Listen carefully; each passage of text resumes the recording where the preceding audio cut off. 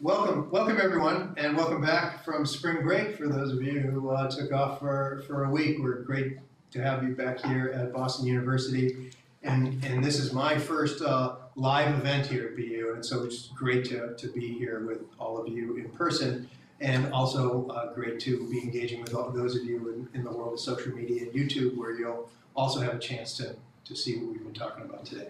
This is one of the latest in the Beyond the Headlines series that we have here at the Pardee School. And today we're discussing vaccine diplomacy.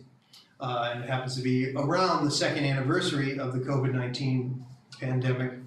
And we're here to discuss the efficacy of vaccine diplomacy, which Ambassador Storella defines as the competition, and I would add, and sometimes cooperation, among various countries to use vaccine donations for influence or prestige. My name is Kevin Gallagher. I'm a professor here in the Pardee School, and I direct something called the Global Development Policy Center. We're down at 53 Bay State Road. Our mission is to advance policy-oriented research on financial stability, human well-being, and the environment. We've been working on this issue a little bit with respect to the interrelationship between international trade rules and vaccine diplomacy, but more so in our group on the economic response to the COVID crisis. But today we're really just talking about the vaccine diplomacy story. Let me introduce our two guests. I'll put this in context. The three of us will have a short conversation and get your questions ready, because we want to have a dialogue with each of you. And so we can all get to know each other when we start that. Please introduce yourself. Tell us what your program is and who you are, so we can get to know each other in this intimate setting. So I'm really happy to have Dr. Bhadelia and Ambassador Mark C. Storella here with me. Let me introduce you to these very incredible people that we can have a great conversation with. Dr. Bhadelia is an infectious disease physician, associate professor here at Boston University School of Medicine, and the founding director of the BU Center for Emerging Infectious Diseases for Policy and Research. She's a member of the WHO, World Health Organization, Technical Advisory Group on Universal Healthcare and Preparedness Review, examining global readiness against emerging infectious diseases. She's additionally a visiting fellow on pandemic preparedness at the White House Office of Science and Technology. She's been a frontline medical provider during multiple Ebola outbreaks in West and East Africa with WHO and also Partners in Health. And she's led global programs on healthcare response to highly communicable diseases. For the past decade before, she served as the medical director of Special Pathogens Unit, a patient care unit backing up BU's Maximum Containment Laboratory, participating in regional, national, and international biosafety and biosecurity response task forces. Her own research focuses on global health security and evaluation of medical countermeasures, diagnostics, and natural history of emerging infectious diseases. We're excited to have Dr. Bhadelia with us today. We also have Ambassador Mark C. Storella. He's a professor of practice of diplomacy here at the Pardee School of Global Studies. Prior to joining Pardee, Storella served for over 3 decades as a U.S. Foreign Service officer. He was U.S. Ambassador to Zambia, Deputy Assistant Secretary of State for Population, Refugees, and Migration, and Dean of the State Department's Leadership School. He is the recipient of several State Department awards, as well as the CDC's Excellence in Service Award and the American Citizens Abroad Thomas Jefferson Award. Here at Pardee, if you haven't taken any of his classes yet, he teaches about American foreign policy, diplomacy, statecraft, global health diplomacy, and humanitarian affairs. Let me just give us a little bit of context, and I'll ask each of the panelists a couple questions. As I said, we can have a little bit of a conversation between ourselves, get things going, and then engage with the rest of you. As I said when I kicked this off, we've just passed the 2-year anniversary when the WHO announced the pandemic. I think it was March 11th, and folks that are the experts. And something that's fascinating is that in just months later, thanks in part to upwards of about $100 billion in government support, Pfizer, BioNTech, and Moderna created the first vaccination, and the first vaccination was in December of 2020. At that moment, there was a tremendous amount of hope across the world about ending the pandemic with a global vaccination drive. Indeed, in 2021 alone, more than 11 billion vaccines were produced, enough to vaccinate every adult in the world twice, with some left over. Unfortunately, as of 11 of March of 2022, less than 10% of people in low-income countries have been fully vaccinated, compared to 73% in high-income countries. Advanced economies largely cornered the market, hoarding many times more of the doses than their need, and ultimately undermining the effort to equitably distribute doses through COVAX, the vaccine pillar that I'm sure we'll talk about, and they also blocked efforts at the World Trade Organization to help countries produce their own vaccines, since we weren't transferring them to others. Meanwhile, richer countries here in the United States are now removing our domestic COVID-19 restrictions, ostensibly urging people to get back to normal, while more than 6,000 people globally continue to die every day, and that's seen as an underestimate. The Economist magazine sees that upwards of maybe 4 times more than that are still dying on a daily basis. The International Chamber of Commerce estimates that the economic cost of inaction has cost the world economy about $9.2 trillion. So that's as large as the economy of California. As a result of all this anguish, the International Monetary Fund put out an alert that more than 60 countries who stretched their budgets to protect their people and service their international debts during the crisis may face a debt crisis due to a rise in interest rates in the United States. This was their warning to the world in February of 2022.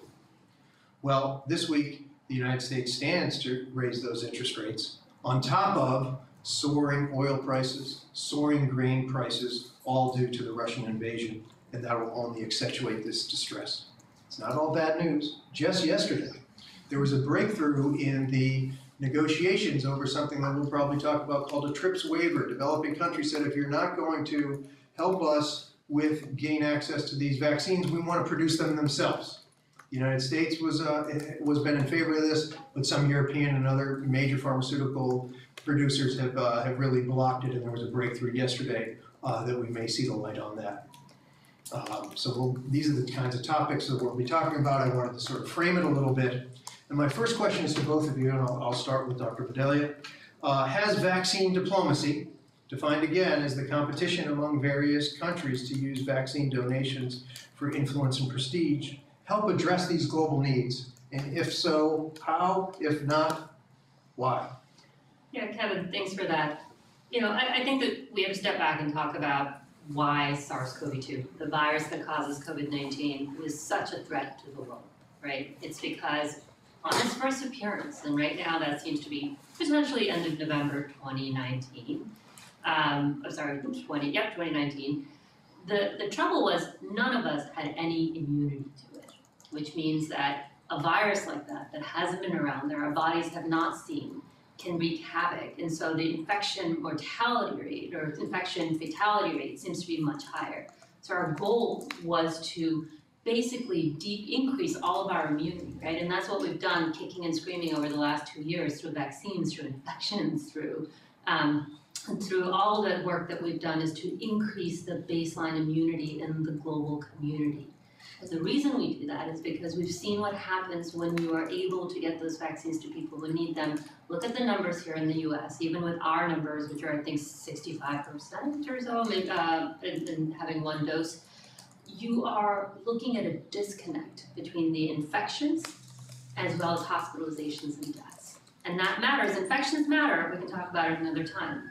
But the reason that disconnect matters is that allows the infections to continue without overwhelming the healthcare systems. And so what's happened over the last year, the goal of trying to get the vaccines out to as many places as possible has been to shield particularly healthcare systems that don't, if our healthcare system was overwhelmed, imagine the impact that this has had on healthcare systems that at baseline are stretched, that at baseline have maybe 1 physician per 100,000, maybe 10 community health workers per 100,000.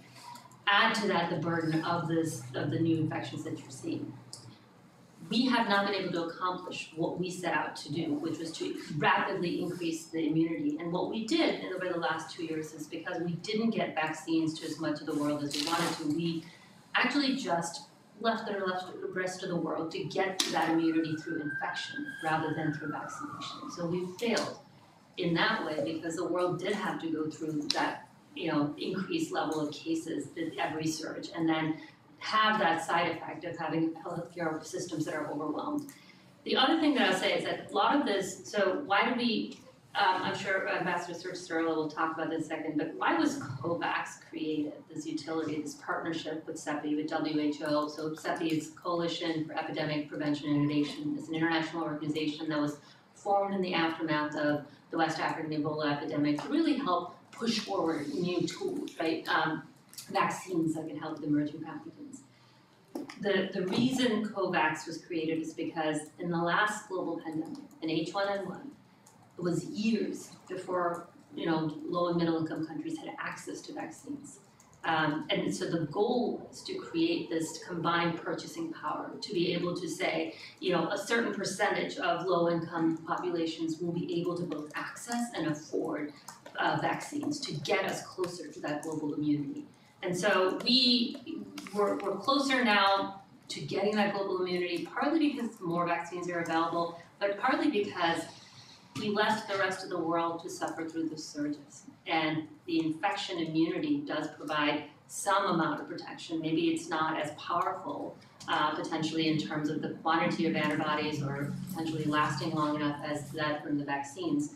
But we've failed in the fact that most of the rest of the world, particularly in low-income countries, end up going through it by infection rather than vaccination. Ambassador, has the vaccine diplomacy, so there's been, if you look at the press, this idea of vaccine diplomacy of countries competing against each other to not only deliver vaccines, but to do it, to help the folks there, but also to achieve other objectives, other foreign policy objectives. I guess my question to you is, number one, who are the actors in that race? Who won, if anyone? And did it, A, meet some of our global needs with respect to the vaccine? And B, did it help countries meet broader foreign policy objectives? So Kevin, I think Dr. Bhadelia has already set the stage so that it's clear enough that the international community has not done well. If you were wondering, and you shouldn't be, we have not succeeded. And you used the word failed. There is no good time to throw a pandemic. But it happens that this pandemic struck the world at a time of broad disruption in international relations. By disruption, what I mean is that there was a certain kind of international order that's been building. In your courses, you've heard of it referred to as the liberal international order. It's a series of agreements, of understandings, of institutions. And in the best of circumstances, they don't necessarily work that well. But this pandemic hit at a time when the United States and China were at loggerheads. It hit at a time when we were facing other disruptions, economic disruptions, but also migration, also all the impact from climate. All of this, unfortunately, created an environment in which there was not sufficient trust for the institutions that existed to operate effectively. And then, I think, frankly, we were too slow in developing on the run institutions that could be effective. So a really good sign of this is Ebola hit in first November, but really became known in December and then of 2019 and then January of 2020. COVID. COVID. Yeah, part Although Ebola did also occur in December. It must be something with the weather. COVID. It took until July 1st of 2020 for the UN Security Council to pass a resolution which was utterly toothless. And unlike the reaction to Ebola, the UN Security Council did not identify COVID as a threat to international peace and security. And then there was another resolution in February of 2021, which also had no real teeth. So I think that the answer to this is that instead of having vaccine diplomacy, we went full head-on into vaccine nationalism. And the big players were the countries that were able to produce vaccines, and then the countries that had the money to buy vaccines. So the United States, Europe, China, India, Russia, even Cuba got into the game. And given the low level of trust, two things happened. One was COVAX, and we can talk about COVAX and what it did, this consortium to try to buy up vaccines rolled out too slowly because the instrument was not really ready yet. And it could not compete with nation states that locked up the vaccine by early purchases. I brought a little graph with me here, which is a little bit scary. And I'm not sure anyone out there can see it. This is a graph that's relatively early in the process, and that was really important, of who bought how many vaccines per person. Now you think it's going to be the United States locking up the vaccines, but actually Canada bought 9 times the number of vaccines it needed right off the bat. Australia was also high, then Britain, then the United States, European Union, Japan, Nepal, India, Uzbekistan. Countries locked up the vaccines. And then the next step was the competition. And that competition, frankly, I think, was really cynical. Countries started to say they would provide vaccines, and frankly, I think what they were mostly looking for was good press. So China was out front on this, but actually, if you look at the figures, 96% of China's vaccine exports have been for sale, not as donations. And speaking of disruption, this hit during the Trump administration when we had an administration that was particularly unwilling to cooperate, not only with China, but also with international institutions. The symbolic crashing error was the decision of the Trump administration to withdraw from the World Health Organization. So the United States stepped back, and we weren't present and actively participating in the birth of COVAX to give it the boost it really needed. Now we're in the game and things are beginning to change, but I think I'll stop there so we can get on to the next question. No, that's super. But actually, I want to Bhadelia, add one say? more course of disruption that why this was timed so badly. For years before COVID hit, there was a growing tendency for the internet and the web to play a huge role in disinformation and misinformation around vaccines.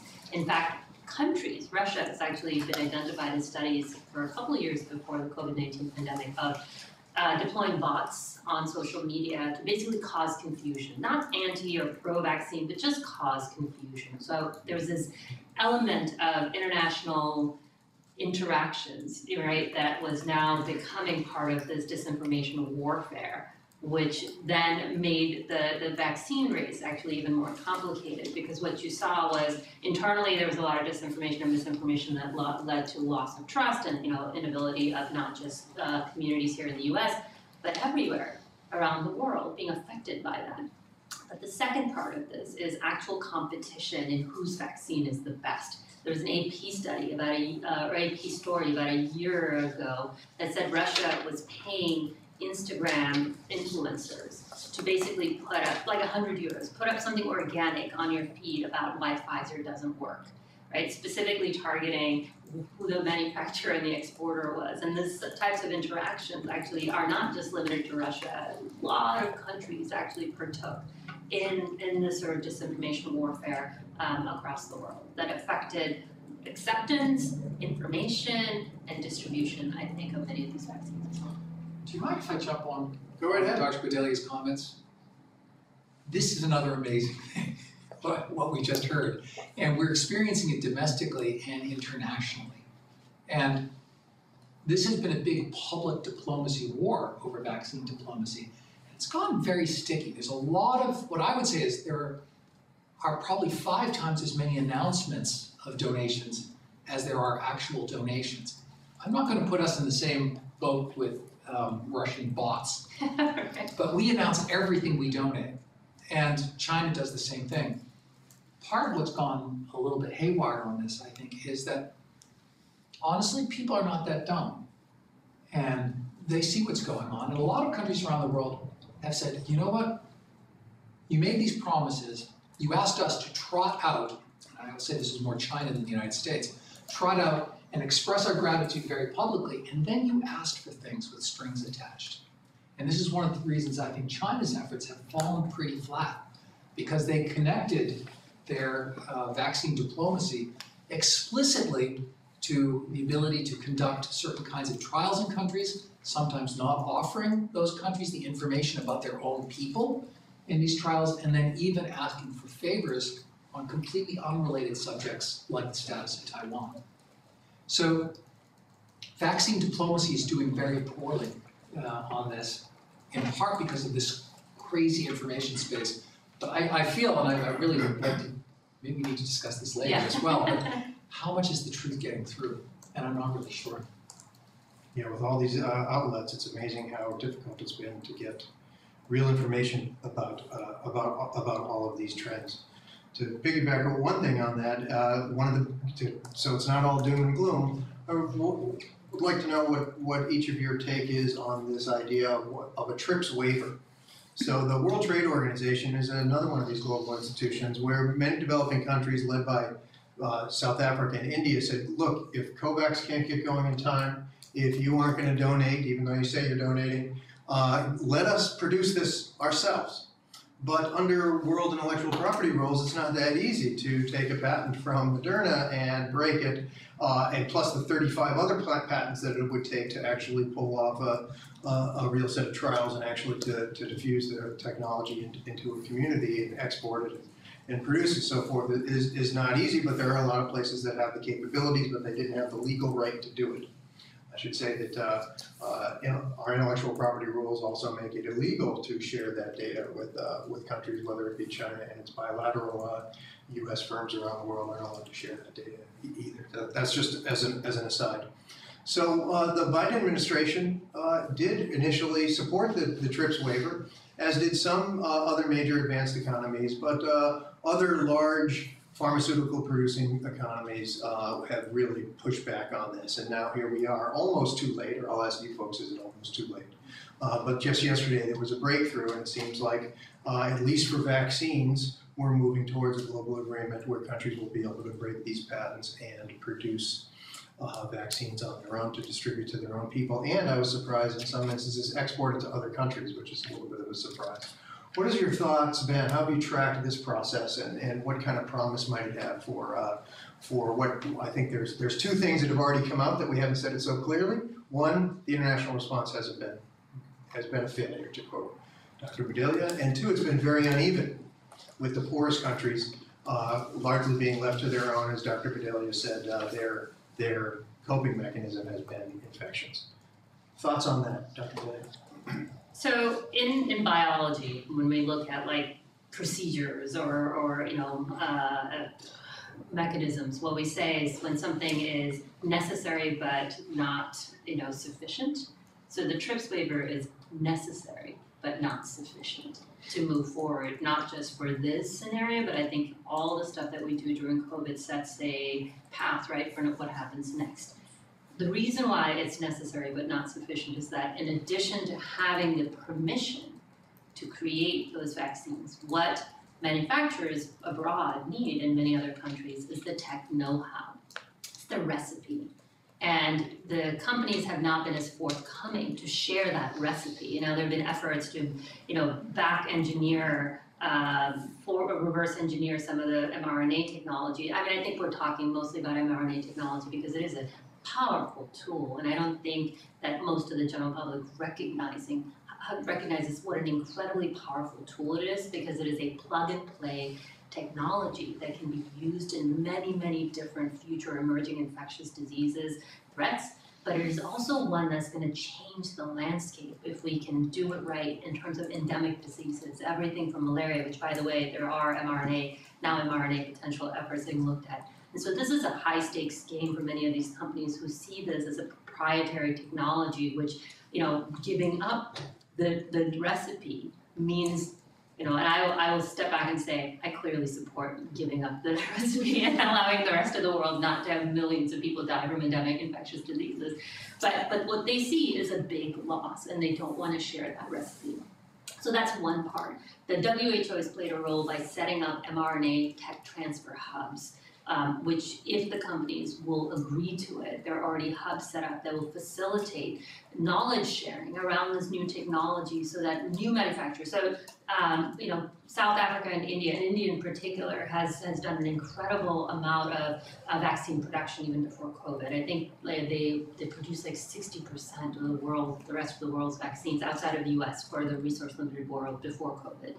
And so the ability to be able to create this with the tech know-how would revolutionize the world vaccine, scenario.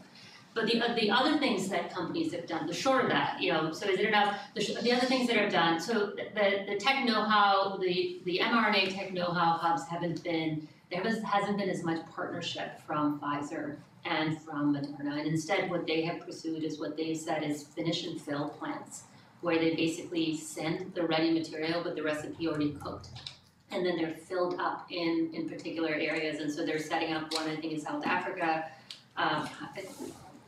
No, I'll take that back. Moderna said they're going to set up a plant in Africa, but did not specify which country and when it would be. But so they've talked about setting up this finish and fill plant. And Pfizer, I think, has looked to do the same somewhere in Latin America as well. But the trouble, and the reason why I think it's necessary but not sufficient, is because the challenges to getting vaccines to the rest of the world are also more complicated for the reasons we talked about. This vaccine hesitancy is playing a role, and last mile distribution, their challenges. COVAX wasn't just supposed to buy vaccines, it was supposed to provide the funds to be able to get these. Gotta keep that vaccine in negative, 60 degrees Celsius all the way to the last mile of clinics. They needed to be able to provide that capacity. And in some of the places that I worked in, like electricity is not really reliable. Just thinking about places in Liberia where they would never be able to try to get, these vaccines to some of the most remote places because there's just no access to reliable power. So how do you sort of get, this distribution? That requires funding, and COVAX has for a long time had a funding gap on those activities. And then vaccine hesitancy, which of course we're all battling. So we need more supplies, but we also need investment in a lot of those other aspects. So I just want to say, this is why you should be studying interdisciplinary approaches to global challenges. What you see here with TRIPS and with COVID is that we're seeing an intersection of science, technology, trade, and diplomacy. And it cannot be solved by any one of those pieces alone, despite the remarkable things that are coming from the technology. There is a predecessor to this question that was really clear, and this happened at the beginning of this century with HIV. And at that time, antiretroviral drugs were incredibly expensive. And countries, especially South Africa, but others, said, respecting those intellectual property rights, that results in the deaths of many, many people. The United States initially resisted. And we resisted in part because of the strong power of so-called big pharma, those big pharmaceutical companies, their influence in Washington. But remarkably, South Africa and other countries mounted a very effective civil society campaign that ultimately resulted in President Clinton saying that the United States would waive our intellectual property rights on some of the aspects of the antiretroviral drugs. In the case of COVID, we did not have in place a tripwire that immediately led to steps that should have gotten us a year and a half ago to where we got to yesterday. That's an institutional and diplomatic problem. We should have addressed this somehow earlier. It's not as though we didn't know this was coming. Everyone who studied this knew a big pandemic was coming. Amazingly, with the class I teach on this subject, I have them watch a movie from 2011, Contagion. In 2011, they predicted almost precisely, and it's a movie, Hollywood, predicted almost precisely what happened in the case of COVID. So I think we have a really big problem on our hands, and these are political issues. The president of South Africa referred to this issue as vaccine apartheid. That's the way this is seen. It's seen not only as a question of what should be respected in terms of trade and intellectual property from a legal perspective, or even from a diplomatic perspective, but even from a regional and racial perspective. And if you're wondering if it's true, another graph, just in case you haven't had enough graphs, you can all look this up. This is a graph on which we've already heard. Dr. Bhadelia already referred to these numbers, and so did Kevin Gallagher. This shows the level of vaccination amongst high-income and middle-income countries, and this is low-income countries down here. This graph, as you can see, is almost near zero, And in many respects, it really was zero, because for the first year and a half, there was essentially negligible vaccination going on in the lowest income countries. So this is a big issue, and we need to deal with it in a systemic way that's going to require us to bring together diplomacy with technology to come up with solutions that can work on the next disease. And there will be a next disease. There will be a next disease, so study hard and prepare for it. I want to pick up on something that Dr. Bhadelia talked about, some of the underlying institutions that we have. One of the challenges in increasing vaccination has been the decades of underinvestment in health services around the world, especially in poor countries, which by design have weaker institutions, as well as improving vaccine access.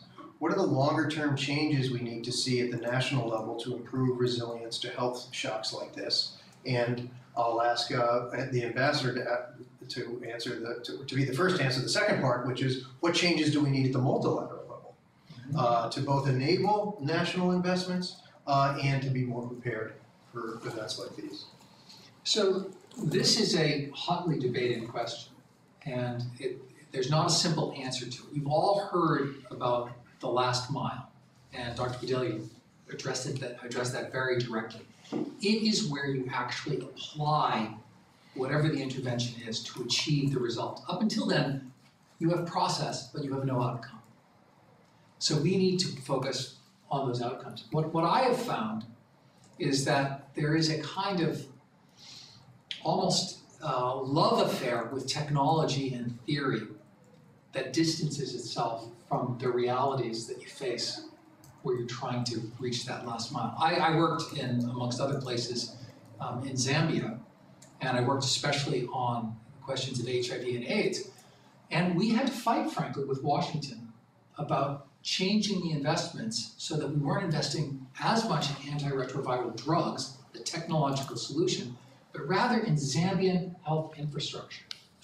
I said, you know what we need? We need nurses. We need people who can actually administer these things, people who can do the tests. And the world is aware of this. And from a multilateral perspective, folks have focused on this, but not enough. And a lot of that has to do, frankly, with the funding that goes into these different processes. And that funding almost always comes from the richest countries because they're the ones who have it. As many of you know, WHO's second biggest funder is two people, Bill and Melinda Gates. And incidentally, while they've done wonderful and even beautiful things, I mean extraordinary things, these are people who come from Microsoft. They come from the technology end of the human experience. And so you'll see, in terms of the international reaction, during that lacuna, when we weren't delivering vaccines, we were delivering a lot of reports. There was a blizzard of reports, and they're very good reports. Again, my poor class is going to have to read all of them. But those reports all do focus on this question as well of the health infrastructure that has to be built.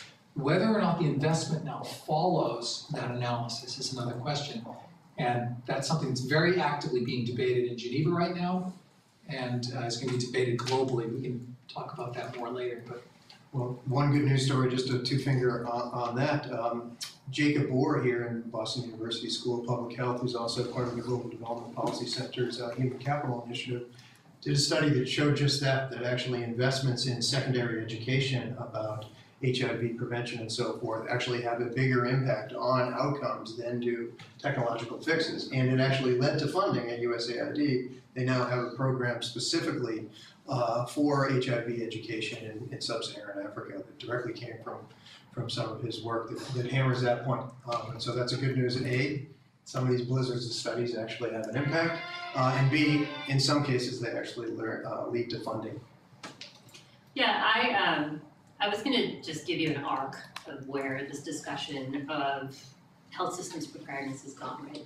And I think Ambassador Storella can give you a much longer arc, but through my career at least, right, this conversations about how are we beholden to each other as sovereign nations in terms of our responsibilities to everybody else around us when there's a threat within our borders, within our infectious diseases? And now this is a long-standing discussion, right? I mean, it started like, cholera in Europe. There were like conventions about how countries will manage exports and trade restrictions and travel restrictions, and it's gone through the old 20th century in terms of the creation of the International Health Regulations, which is a soft law that basically binds signatories to say that now in the current version that they will surveil, detect, and report threats. So they will surveil, detect, report, and respond to threats within their borders. And interestingly enough, when first SARS hit, this question of okay, what was China's responsibility of telling everybody else that there was a potential novel respiratory virus within their borders? And China got a lot of flack about the delays because by the time they reported that threat, apparently it was already in many of the capitals, many of the capital countries in China. And there was a point that's too slow, to the point where I think there was in that spring of that SARS-CoV pandemic, I think SARS, the original SARS, made it from Asia to North America, back to Asia within 72 hours. The connectivity of our world is such that the ability of our neighbors, the ability of our global community to respond to threats, and this health systems preparedness, all of our destinies are tied to that.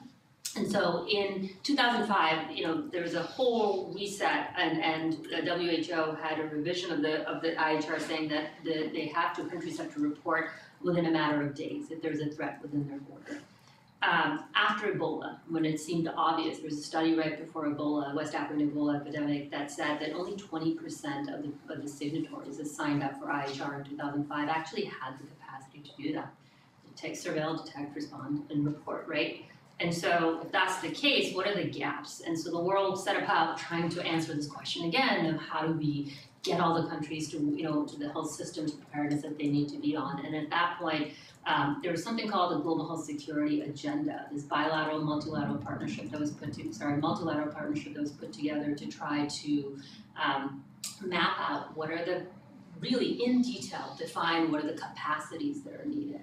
And out of that came the suggestion of creating something called joint external evaluations, where external teams go into countries, help them map out where they are in terms of their capacity. It was meant to be a roadmap for increased funding. It was meant to identify. So why is that? Why is it not the same everywhere? Because of what Kevin just said, right? Which is that in many different countries, the preparedness is a hodgepodge of whatever project that country ended up getting. Nigeria is amazing at polio tracing, and in fact their polio tracing coordination was based on, their Ebola response was based on the investments that were made on polio tracking and tracing, right? So everybody has these spots of where funders put money, and so the preparedness matrix looks different. And guess what, now, so there's, in the aftermath of that, there was all this discussion about, okay, let's try to figure out what the scores are at each of the different countries, because this is what we do. We try to quantify really complex problems that potentially cannot be quantified,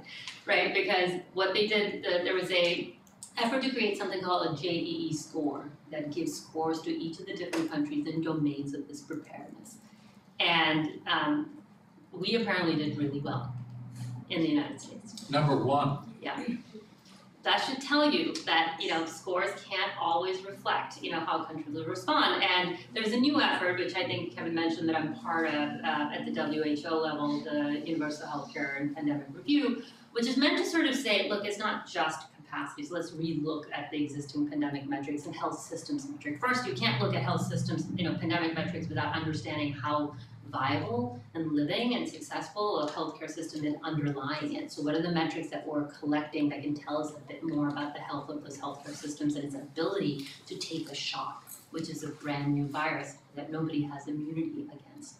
And the second was that it's not just about capacities, it's actually about the ability, the capability to employ it in a operational way, right? And so that's where we failed. We had all the capacities in the world, I think, the United States. Where we failed is the ability to take those capacities, work in a cooperative manner, and be flexible when new threats are available. And I think some of those are the disinformation stuff that we talked about, the distrust in government, the things that we would not have anticipated when you only look at it from a technocratic perspective of what is needed to handle new threats.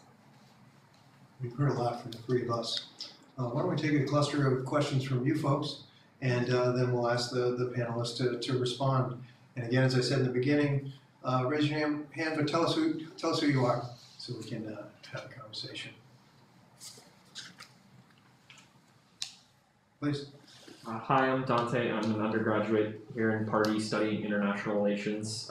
Ambassador Storella is actually my faculty mentor, so it's really nice to get to hear him speak.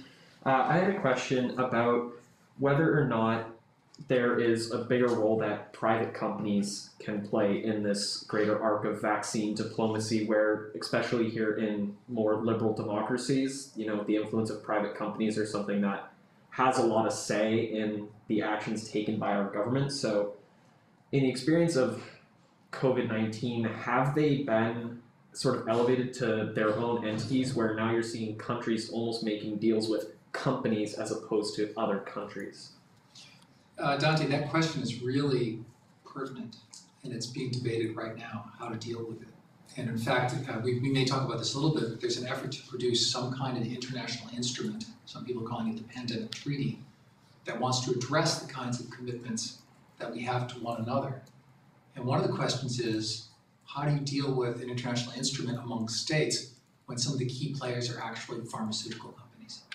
The issue is not entirely new at all. And interestingly, the flu, pandemic influenza, which we know of as the common flu, but there's also the potential for pandemic flu, that was tackled with a system that's called the Pandemic Influenza Preparedness Framework. And that framework actually created contractual obligations by pharmaceutical companies to the World Health Organization to provide a certain amount of its vaccines when they develop them for pandemic flu in real time, 10% in advance. We didn't have that for COVID. Doesn't mean we can't have it though. And so I think we are going to have to find a way to bridge this question of obligations of states and obligations of private enterprises, but they have to be brought in somehow. So I do think the answer is absolutely we have to do it. We didn't do it yet. And we're still somewhat, I would say, tripping toward it. This pandemic this pandemic treaty, it took 2 years and several months. It wasn't until December 1st, 2021, that's essentially 2 years from the outbreak, until the World Health Assembly could agree in a special session to provide a negotiating mandate, not a treaty, a negotiating mandate.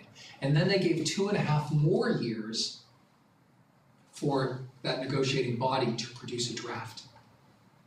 That seems too slow. There ought to be a lot of pressure, I think, on the folks who are dealing with this to do better and to find a way to include obligations for pharmaceutical companies and others.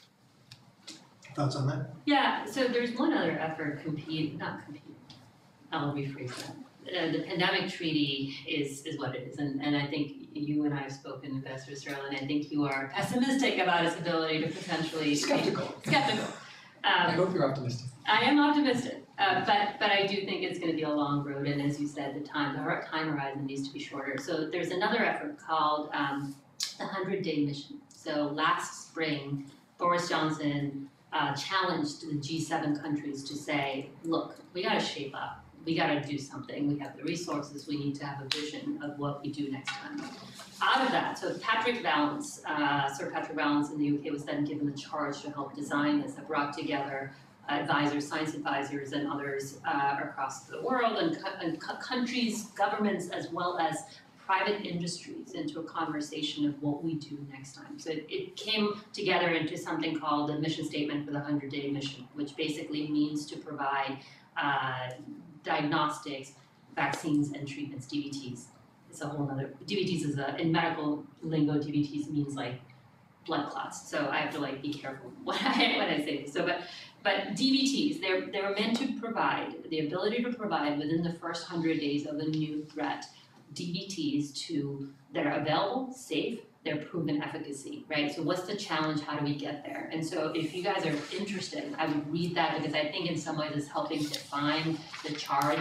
There was an implementation report that came out in December after the initial mission statement last summer that lays out a roadmap of how G7 countries are thinking about this employment. And in that, towards the end of it, so they cover, just how we get to these vaccines, diagnostics, and treatments, but at the end they have enabling mechanisms, and one of them is a call to governments that when they negotiate with companies about these DVTs, that they, in that language, negotiate the ability of LMICs to be able to get percentage. So it's in the contracts when the money is given to companies at the beginning of pandemics, which we didn't do, which is one of the issues here that we're facing.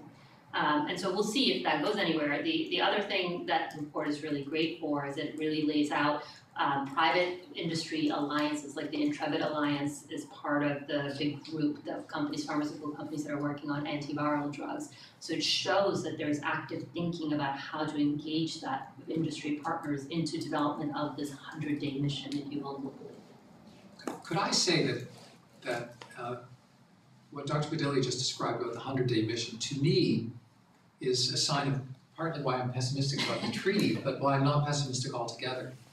We really need not to crowd out individual efforts, coalitions of the willing, coalitions of the able, with some central treaty that would take up all the oxygen. I don't think that's going to happen, and the 100-day mission is a really good example of something that's going on in parallel. To me, that's absolutely essential, because we're not going to be able to get in the halls of Geneva a broad agreement on a lot of the things that absolutely have to be done. But the G7, maybe it can do it. Maybe the G20 can do it. Maybe other groups can do it. More comments, more questions. Hi. Hi, my name is Sanedi. I'm also an undergraduate majoring in international relations, and now actually minoring in public health. And I had Professor Storella in another class.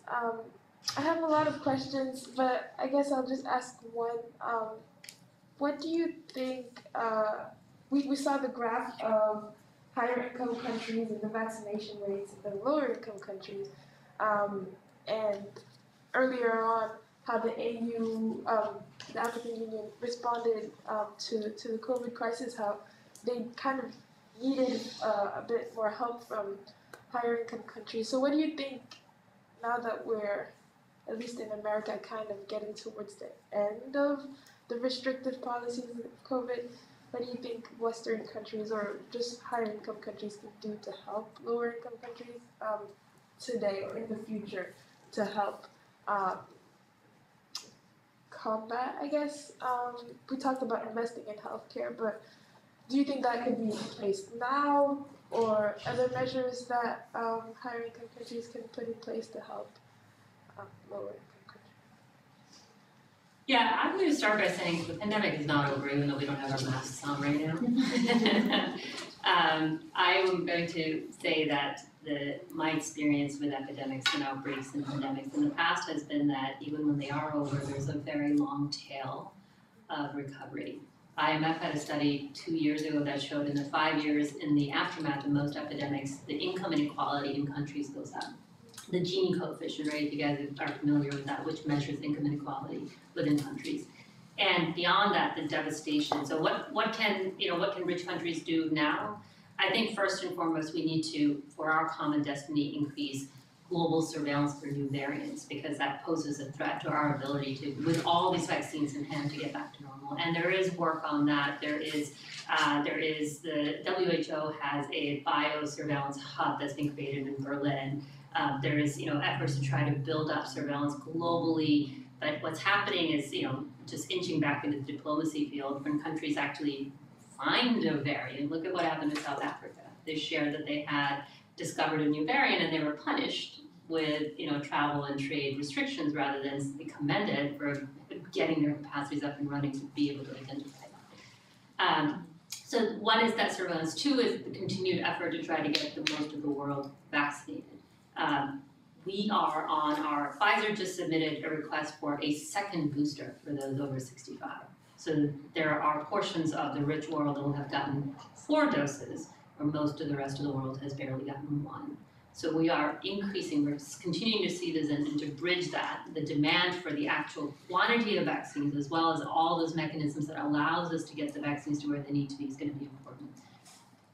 Better or for worse, one good thing is that what we know about immunity with the vaccines as well as infections is that although our protection against infection is likely to go down, in people who are under 65, there's likely still, for a long period of time, persistence of protections against severe disease or hospitalizations. That means that if you got your 3 boosters, you might still get an infection as your antibodies go down, but the rest of your immune system is going to protect you against more severe things. That means that everybody, now that we've increased the global amount of immunity, hopefully the impact is not as much. But what's the wild card? The wild card is that variant, which we want to sort of protect against. And that's one of the things that we can do. The second is to help resource-limited countries with that long tail of recovery. WHO had a report, I believe it's WHO, last fall, that by that point, the numbers from the summer said that over 115,000 healthcare workers had died globally from COVID-19. And think about communities that are strapped for healthcare workers to begin with, right? And when you talk about the healthcare workers going to leave, not just they died of it, but they're leaving the field here in the US and elsewhere. And then attrition is really going to be damaging to the rest of the indicators. Immunization rates have gone down. Childhood immunization rates for other endemic diseases have gone down by about 20%, looking at some reports. Tracing tuberculosis and HIV and diagnostics have gone down. People aren't getting tested as much for HIV and tuberculosis. That means those rates will go up again.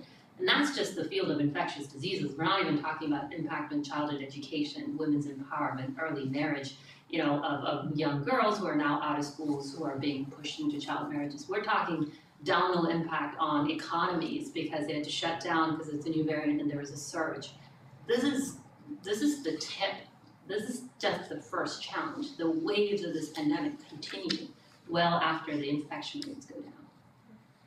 I'll just add that it's important to keep the conversation a global one, right? The sort of way you framed it, that we're starting to feel around here like, oh, we're back to some kind of normal, but it is still raging. And it's really important in democratic societies to keep these issues salient and global.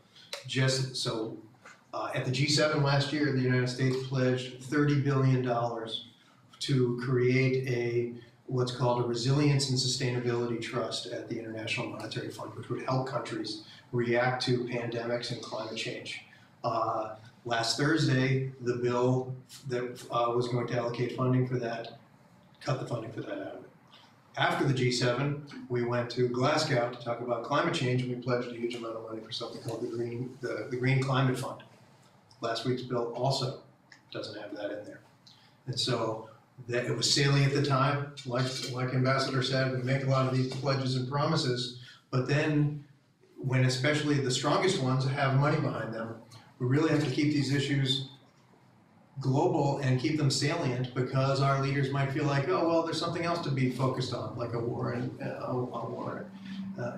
things like that. So it's for those of you who are Pardee students and here at BU, we have to remember that we might be in a place that's turning a corner for now. But we live in a world that has had a highly unequal distribution of this, and there's still chronic needs, and they go far beyond just making sure that someone isn't going to get this virus. It trickles into generational change through some of the things like early marriage and childbirth, etc. More questions, comments? Hi, I'm Rachel Thrasher. I work with Kevin at the Global Development Policy Center.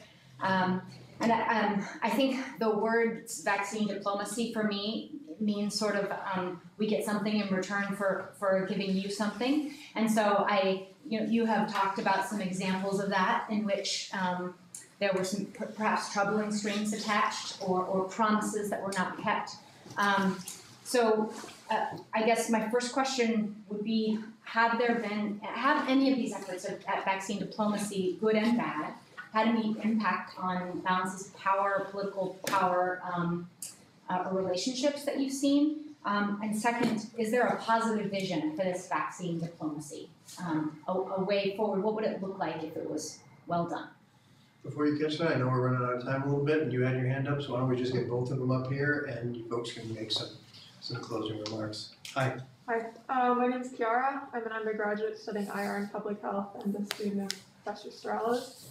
I'd ask Dr. Bhadelia, you mentioned that low resource and developing countries, generally their health programs target issues that have received funding on a particular topic.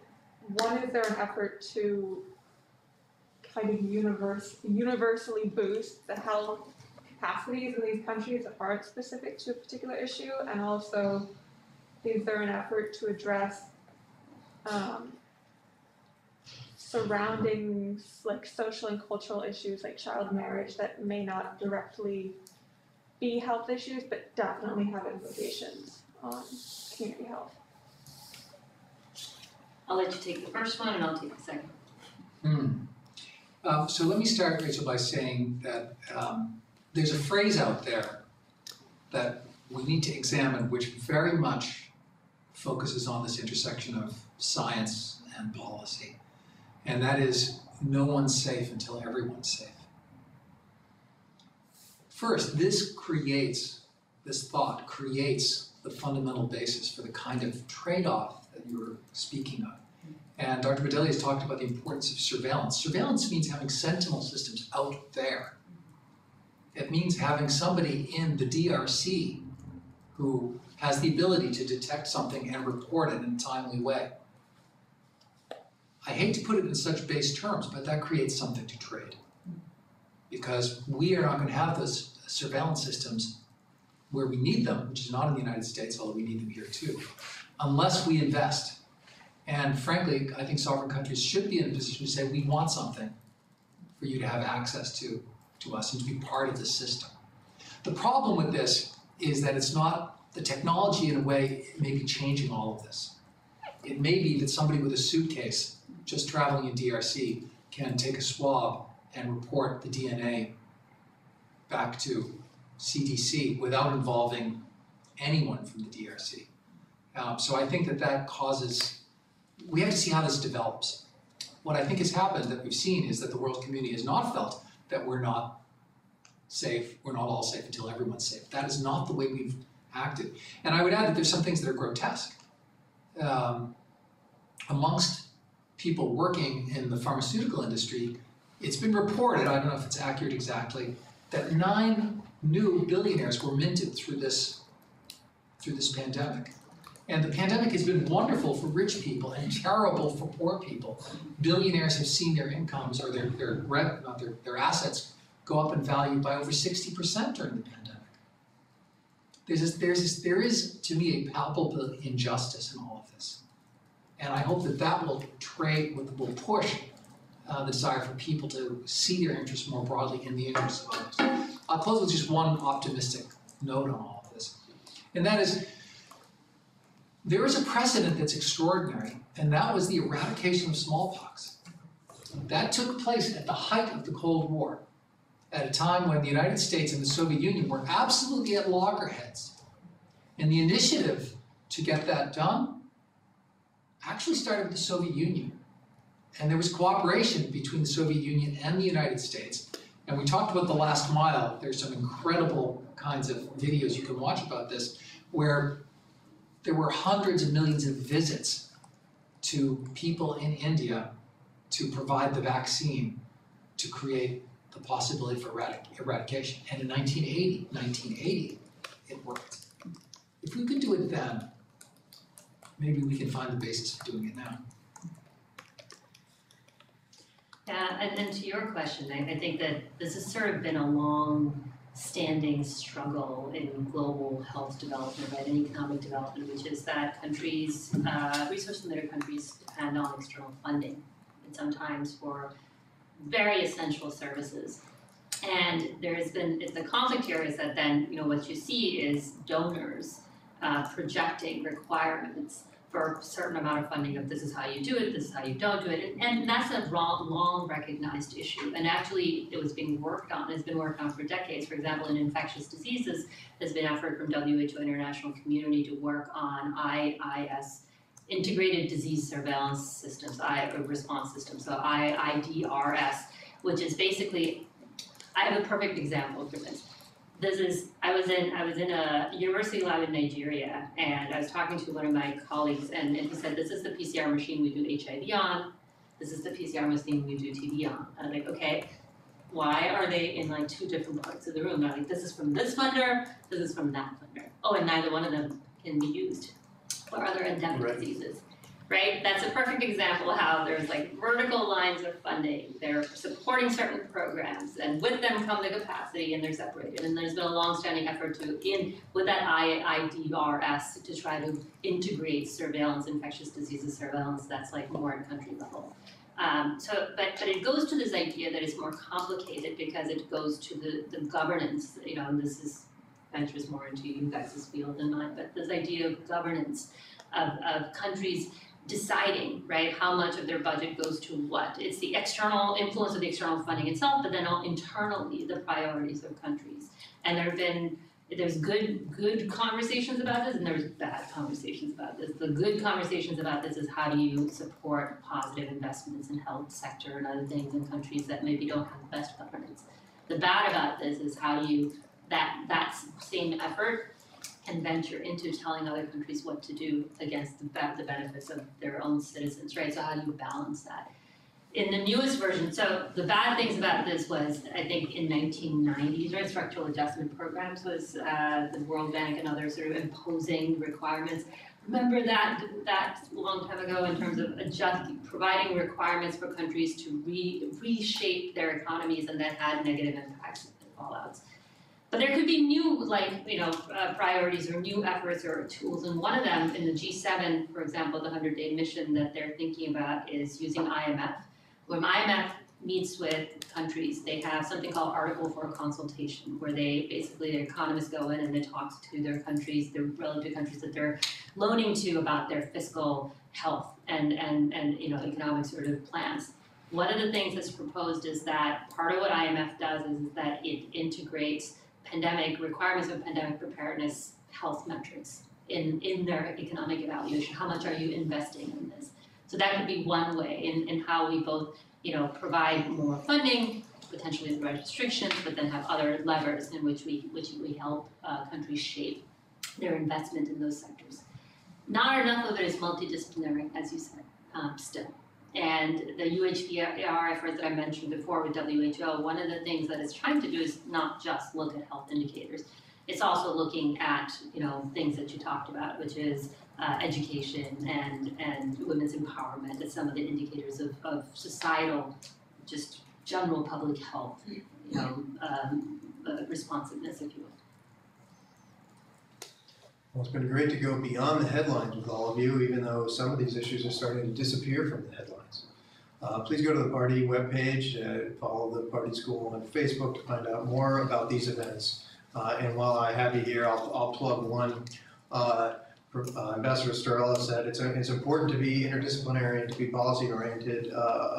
From a generous gift from BU alumni with the economics department, the GDP Center set up something called the Paul Streeton Lecture. And we're now in our third year. It goes to an economist who's made advances in economic theory and thinking, but who's also made major advancements in actual policy in the lives of different people. The first year we had Joseph Stiglitz, the former Nobel Prize winner. Last year, unfortunately virtual, we had a woman named Ann Harrison, a long time, she's now the dean of the business school at the University of California, Berkeley, but a long time World Bank person. And next Wednesday, a live event at the Trustees Ballroom at 4 p.m., March 23rd. We'll have Danny Broderick from Harvard University. There'll be a reception afterwards, so we can be in person and we can have a reception. Please help me in thanking Dr. Bhadelia and Ambassador Storella for this engaging conversation.